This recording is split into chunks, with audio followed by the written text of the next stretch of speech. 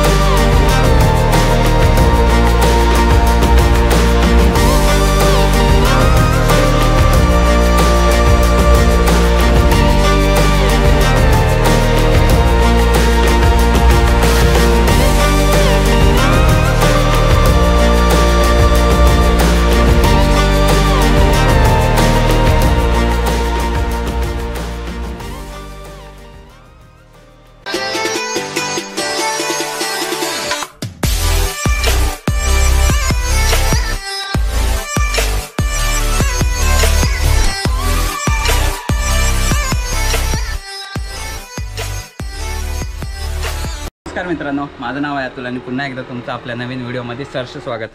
आज आहे 10-11 सप्टेंबर. तर भरपूर दिवस झाला आमचा प्लॅन होता की येराडला जायचं. येराड म्हणजे येडोबाचं प्रसिद्ध असं देवस्थान आहे.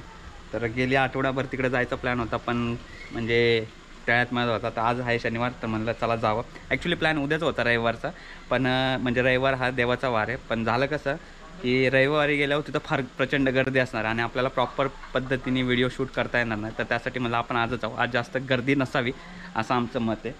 तर भेटतो तुम्हाला जाताना. आता आम्ही आहे मैनगावातनं येरडला जायचा रोड, म्हणजे इथनं आम्हाला जायला लागणार पाटण मार्गावरनं डायरेक्ट सरळ जे आपण मागच्या वेळेस सोनावडे वगैरे केलं, सोनावड्यातनं क्रॉस करून डायरेक्ट येराडमध्ये जातो. ते येराडमध्ये आपले एक सबस्क्रायबर मित्र आहेत, त्यांची ओळख मी तुम्हाला तिथं गेल्यावरच करून देतो. फोन वगैरे केला तर ते म्हणले या. रिमझिम असा पाऊस आहे, पण ठीक आहे, काय आपल्याला 15-20 मिनटं भेटली ड्रोन उडवायला तर आपलं काम होऊन जातं. पाऊस येतोय जातोय तसंच आहे ते. गाडीत आहे तर असं हे गणित आहे. आणि जाताना आम्ही आहे यशोदीप, मी, पप्प्या आणि भाऊदादा नाही येणार, कारण की भाऊदाच्या मागे ड्युटी आहे स्वराजला सांभाळायची. तर आम्ही आत्ता लगेच जाणार आहे. 10:30 झालेत. 10:30ला जाऊन लगेच साधारणतः 12:30-11च्या दरम्यान 1च्या दरम्यान आम्ही परत रिटर्न येण्याचा आमचा प्लॅन आहे. तर भेटतो तुम्हाला जाताना. आणि घेऊन जाणार आहे आम्ही वॅगनार आज, कारण की पावसाचं वातावरण आहे.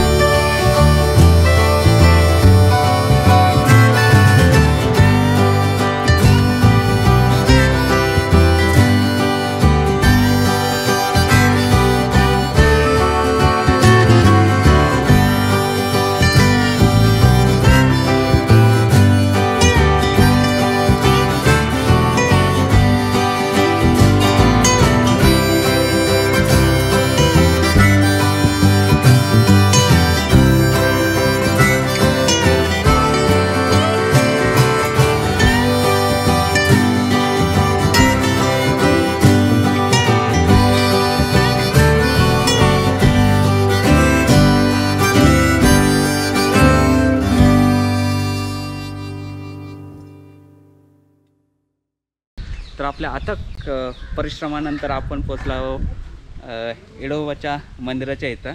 तर ॲक्च्युली पोचून आम्हाला झाले 15-20 मिनटं झालेत. कारण आणि आम्ही काय अगोदर काय केलं, ड्रोननी वगैरे शूट केलं. कारण की कसं झालं की पावसाचं वातावरण इथं भरपूर आहे. हां काय आलं काय राहू दे की तर पावसाचं वातावरण लय झालेलं, त्यासाठी म्हटलं पटाक्कन आपण ड्रोन शॉट्स वगैरे घ्यावे. तर युजली इकडे यायला गुगल मॅपचा वापर करू नका. तुम्हाला इथलं एक्झॅक्ट लोकेशन मी आपल्या डिस्क्रिप्शन बॉक्समध्ये शेअर करतो. कारण की आम्ही काय केलं, गुगल मॅपने आलो आणि तिकडच्या साईडला गेलो. म्हणजे साधारणतः इथनं 1-2-3 किलोमीटर लांब गेलो. त्याच्यानंतर जे तुम्हाला म्हणलेलं आपले सबस्क्रायबर मित्र, त्यांची भेट तुम्हाला घालून येतो, त्यांना फोन केला तर ते म्हणले की असं आहे. त्यांनी डायरेक्शन सांगितलं, तर त्या डायरेक्शनने आम्ही या ठिकाणी आलो. तर मस्त असं सुंदर असं मंदिर आहे. ड्रोन शॉट तुम्ही बघालच थोड्या वेळामध्ये.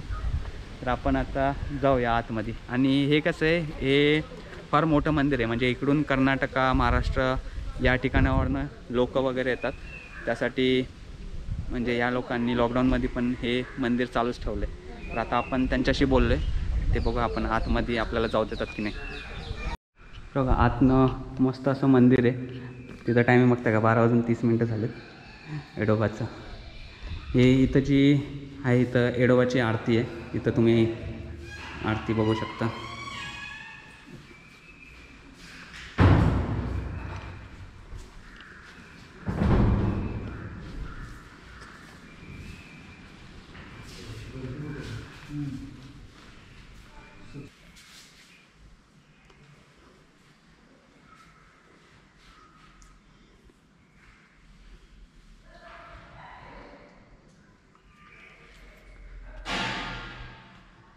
मस्त असं मंदिर आहे. डबलचं आहे ना, वरती पण स्लॅब पण आहे ना.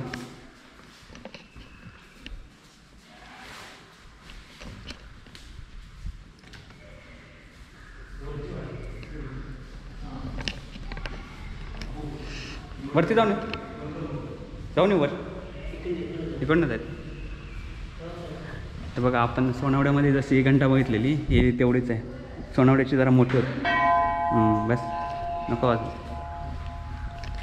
आणि हा बघा नंदी इथे.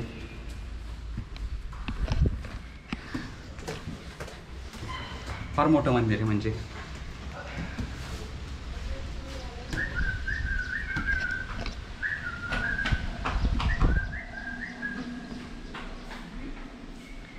इथं काय असं राहतात का लोक? म्हणजे जे आपले भक्त वगैरे येतात, ते भक्त वगैरे जर आले तर इथं राहू शकतात. हां लोक येतात. हां बाहेरचे म्हणजे कर्नाटकामधून जास्त येतात ना. कारण हे म्हणजे नवसाला पावणारा हा देव आहे. मी एका कुठेतरी वाचलेलं, कालपासून जरा एक 7-8 व्हिडिओ बघितले. आणि त्याच्यानंतर थोडी इन्फॉर्मेशन यूट्यूबवर आणि गुगलवर वाचली. तर त्याच्यामध्ये समजलं की हा नवसाला पावणारा देव. खूप सुंदर. आता लॉकडाऊनमुळे काय झालं आहे की हे जे सगळे दरवाजे आहेत हे सगळे बंद करून ठेवले. त्यासाठी म्हणजे प्रॉपर उजेड आतमध्ये येत नाही. जर लॉकडाऊननंतर तर मला जर टाईम भेटला तर मी नक्की येईल इथं. भारी. आणि आज शनिवार असल्यामुळं गर्दी नाही आहे ना.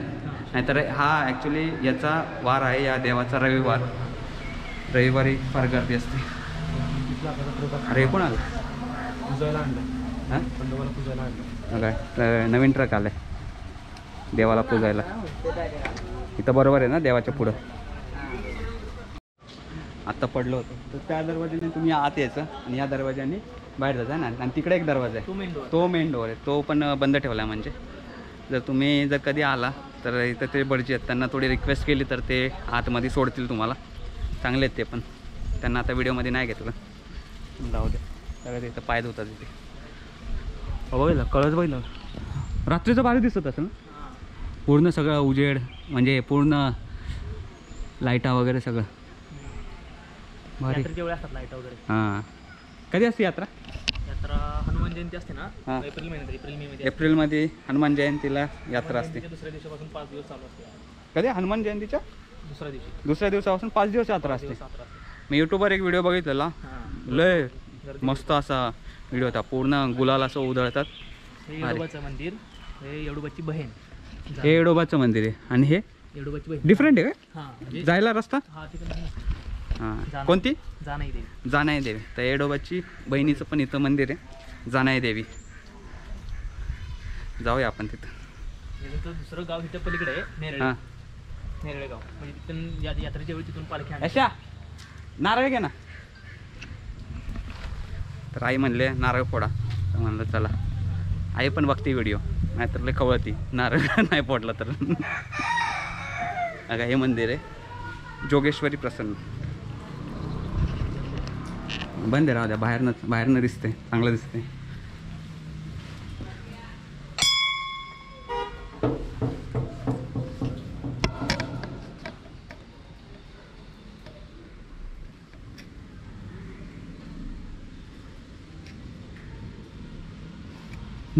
इंस्टाग्रामची ॲड बघा, श्री येडोबा राजा येराड. म्हणजे याचं ऑफिशियल आहे का याचं?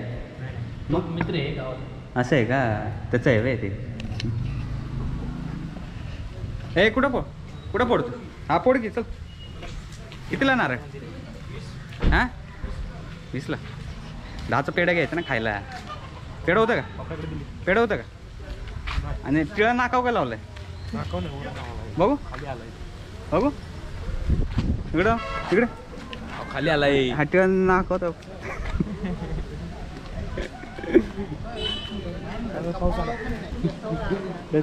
फोड चल. कुठं फोडायचं नारळ?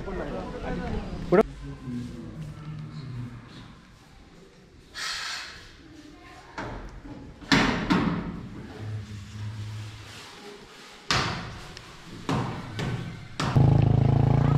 तर आता झालंय काय तुम्हाला सांगतो. मागं बघताय का? तिकडं जायचं यांच्या घरी. बाय यांचं नाव आहे श्री ना? श्रीराम. यांचा श्रीराम आहे. आपला जो योगेश आहे आयलो पाटणचे ओनर, तर त्याला मी मेसेज केला. त्याला म्हणलं की कोण आहे का इथं येराडचं, कसं कोण सोबत असलं तर बरं असतं, जरा चांगली माहिती वगैरे भेटते. पण आता काय झालं, यांनी तर 4-5 पॉईंट तरी सांगितलं. इकडं कोणत्या मोरगिरीचं गड आहे ना? हां इकडं मोरगिरीचं गड आहे आणि इकडं दातेगड आहे इकडच्या साईडला. आता कॅमेरामधनं काय दिसणार नाही कारण की पाऊस लय आहे इथं. इकडच्या साईडला भयंकर असा पाऊस आहे. तुम्ही आता ड्रोन शॉट्समध्ये बघितलंच असं की पावसाचं वातावरण कसं झालं. साधारणतः नाही म्हणलं तर इथं आम्ही आता अर्धा तास झालं इथंच आहे. पाऊस जाईल पण पाऊस काही जायना झाला आहे. बघा इकडे बघा. आम्हाला कुठं जायचं तुम्हाला सांगतो. हे डोंगर आहे, हा जो डोंगर आहे ना तिथं जायचं. म्हणजे हे जे झाड आहे त्याच्या पलीकडे जायचं आणि तिकडे पावसाचं वातावरण बघा कसं झालं. त्यामुळं तिकडचं काय ड्रोन शॉट्स घ्यायला काय जमणार नाही. याच्या तिकडे ड्रोन उडवताच येणार नाही. आता इथं आपल्या मंदिराच्या इथं ड्रोन वगैरे उडवला प्रॉपर, म्हणजे खाली तर पाऊस आला जोरात. अरे समोरून असं वाटतंय की ढग जाते आहे ना. त्या टाकी आहेत ना तिथं घर आहे माझं. या टाक्याच्या येतं काय? नाही राहू द्या, परत कधीतरी येऊ येराड गावी आणि त्यावेळेस आपण प्रॉपर ड्रोन शॉट्स वगैरे घेऊ, साधारणतः दिवाळीनंतर व आपल्या हिवाळ्यामध्ये. अरे हे पण भारी आहे नाईकबा. आता नाईकबाच्या मंदिरात चालले.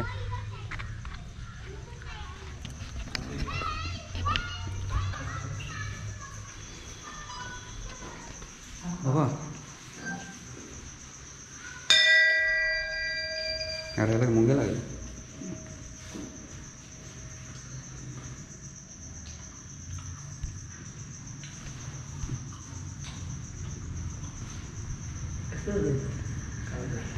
CCTV आहे तिथं. हे बाबू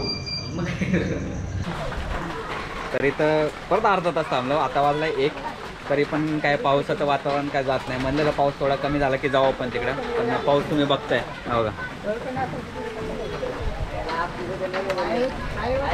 तर त्यासाठी आपल्याला येराड गावाचं काय हे बाबा 4 to 6 weeks later. मागचा पार्ट बघितला होता. त्याच्यानंतर ही आपली जर्नी आता आपण कंटिन्यू करतोय. पुढं जे दिसते ते येडोबाचं मंदिर, येडोबा प्रसन्न. वाटलं नव्हतं की एवढ्या लवकर आपण येडोबाला येऊ. तर आता श्रीरामचे 2 मित्र आहेत, आईशपथ नाव त्यांचं विसरलो मी. तर आता भेटूयात त्यांनाच. आणि त्याच्यानंतर ते म्हणतात की इथनं कुठंतरी ज्योतिबाचं मंदिर आहे वरती, ज्योतिबा कोणती तरी वाडी म्हणले. त्या वाडीमध्ये जाऊन आपण प्रॉपर पद्धतीने शूट करूया.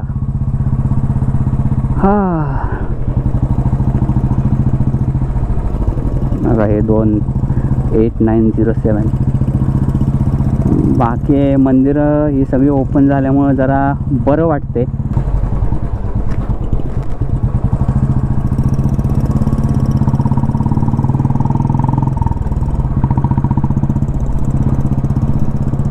हां बाय द वे नवरात्र सुरू झाल्यात, नवरात्रीच्या हार्दिक शुभेच्छा. शपथ मला ॲक्च्युली हे आठवलेलं मध्ये, पण मी बोलायचं विसरून गेलेलो. तर नवरात्रीच्या खूप खूप शुभेच्छा. आय होप तुम्ही दांडिया एन्जॉय करत असाल. तर मस्त, तर पुढं तुम्ही बघताय का मस्त असं भरपूर असे डोंगर आहेत बाजूला. तो जो आहे ते दिसतंय की नाही काय माहिती आता तुम्हाला उजवीकडं, तो आहे दातेगड. आणि आपल्याला जायचं आहे, यांनी दाखवलेलं आता इथं कुठंतरी मंदिर दिसलेलं सफेद कलरचं, तिथं जायचं आहे आपल्याला. ज्योतिबाची वाडी असं हे नाव आहे. बाकी आता मी काय करणार आहे म्हणजे आपली डोंगरातली भटकंती आहे, ज्या वेळेस मी एकटा जाणार आहे त्यावेळेस मी आपला म्हणजे या अशा प्रकारचा सेटअप घेऊन जाणार आहे. म्हणजे माझी आता बाईक ही मी गावाला ठेवणार आहे म्हणजे ज्यावेळेस जानेवारीमध्ये मी येणार आहे त्यावेळेस मी गाडीवरच येणार आहे. आणि त्याच्यानंतर ज्या वेळेस म्हणजे बाबू किंवा आमचा फेमस चुम्मा जर नसेल सोबत, तर त्यावेळेस आपण डोंगरातली भटकंती ही आपल्या बुलेटवरच कंटिन्यू करायची. हे जे आपला प्रॉपर व्लॉगिंगचा सेटअप आहे मोठं व्लॉगिंगचा, त्या पद्धतीने जायचं. तर कमेंट सेक्शनमध्ये सांगा तुम्हाला त्या पद्धतीने आवडेल का तुम्हाला जीपच पाहिजे. बाकी आपलं काय नाही, आपण बाबा दोन्हीकडे कम्फर्टेबल आहे. आपण फक्त एन्जॉय करायचा. फक्त एन्जॉय म्हणजे काय, एन्जॉयच पाहिजे फक्त लाईफमध्ये. एन्जॉय आहे, नवीन नवीन गोष्टी शिकायच्या आहे. बाकी मला काय आहे, मला बाईकवरनं गेलं तरी सेमच आहे आणि आपल्या जीपनी गेलं तरी सेमच आहे. फक्त थोडं काय कॉस्टमध्ये मॅटर पडेल. आपली जीप देते 10चं ॲव्हरेज, बुलेट देते 30-35चं ॲव्हरेज बस. बाकी पेट्रोल काय 108 रुपये लिटर आणि डिझेल काय तर 98-100च्या आसपास पकडा. बाकी एवढं काय नाही, 200-300 रुपयाचा फक्त फरक पडत. सांगा कमेंटमध्ये की तुम्हाला कसं वाटेल हे सगळं. सोबत माझं कसं दिसते.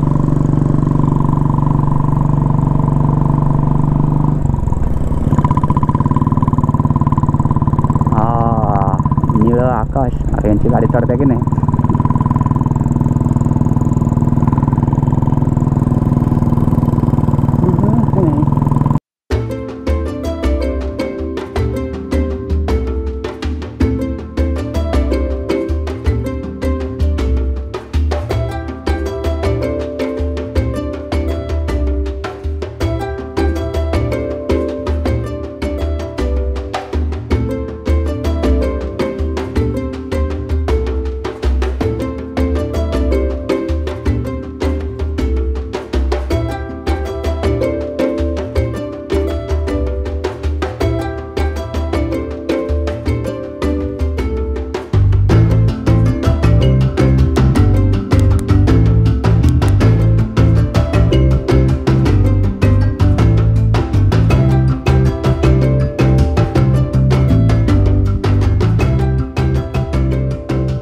की बघा गावातनं कसं वाटतंय. गावातनं मोठं ब्लॉगिंग वेगळीच कन्सेप्ट. अरे हे मंदिर आहे रे. Okay okay okay okay okay. मठ कुठंतरी म्हणत होते. आपली गाडी आपण इकडलो.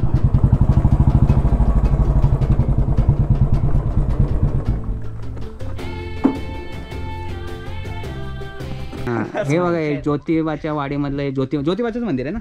हे ज्योतिबाचं मंदिर आहे. तर काम सुरू आहे या मंदिराचं. साधारणतः 1 वर्ष झाले ना. कधी होईल काम सुरू बंद? 1 वर्ष नाही पण होईल कधी कंप्लीट? 1 वर्ष लागेल. अजून 1 वर्ष तरी लागेल. जोराने काम चालू आहे. हो. चला तुम्हाला आतमध्ये घेऊन जातो.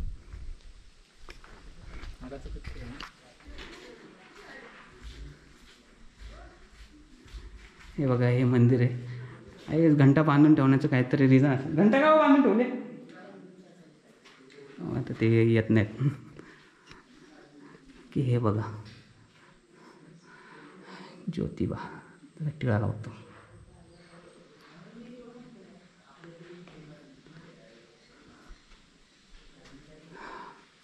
काम आता सुरू आहे या मंदिराचं, त्याच्यामुळे ठीकठाक नाही. पण परत ज्यावेळेस मंदिराचं काम वगैरे सगळं होईल कंप्लीट त्यावेळेस परत येऊ आपण. त्यावेळेस तुम्हाला बिफोर आणि आफ्टरचा सीन भेटेल. भारी आहे. हे का घंटा का बांधून ठेवले का? जोपर्यंत मंदिर होत नाही तोपर्यंत. मग 7 दिवस 9 दिवस आहे ना घटस्थापना. Okay okay okay okay. घटस्थापनेमुळं घंटा वाजवत नाही काय? तर मस्त असं दर्शन वगैरे घेतलं आहे. तर मगाशी माझं नाव विसरलेलं या दोघांचं. जसं की मी तुम्हाला गाडीवर सांगितलेलं. त्याचं नाव काय? प्रथमेश आणि अजय. तर हे जे श्रीरामचे मित्र आहे. श्रीरामने फोन करून सांगितलेलं. तर हे लोक वेट करत होते तिथं. तर मग अशी नाव विसरलेलं, जस्ट आता ट्रिक झालं की थोडं इंट्रोडक्शन द्यावं, तर त्यासाठी दिलं इंट्रोडक्शन. बाकी ड्रोन शॉट्स वगैरे घेतलेत, ते आता बघा तुम्ही पुढच्या शॉटमध्ये.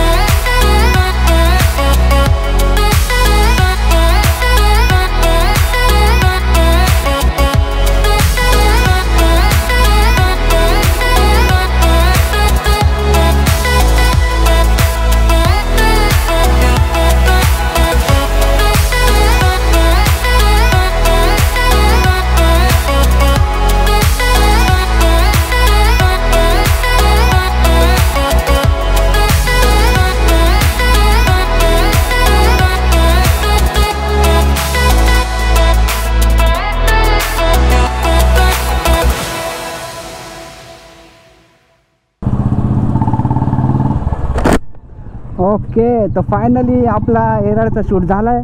आय होप तुम्हाला आवडला असेल. तर आता हा व्हिडिओ मी एंड करतो. ॲक्च्युली मगाशीच एंड करायचा होता व्हिडिओ, पण एंड करायचं राहून गेलं. तर आय होप तुम्हाला व्हिडिओ चांगला वाटला असेल. जर व्हिडिओ चांगला वाटला तर व्हिडिओला लाईक करा, चॅनलला सबस्क्राईब करा आणि भेटूया अशाच भन्नाट व्हिडिओमध्ये. बाय द वे सांगा जर तुम्हाला असा मोटो व्लॉगिंग आवडत असेल तर. दादा थांबा.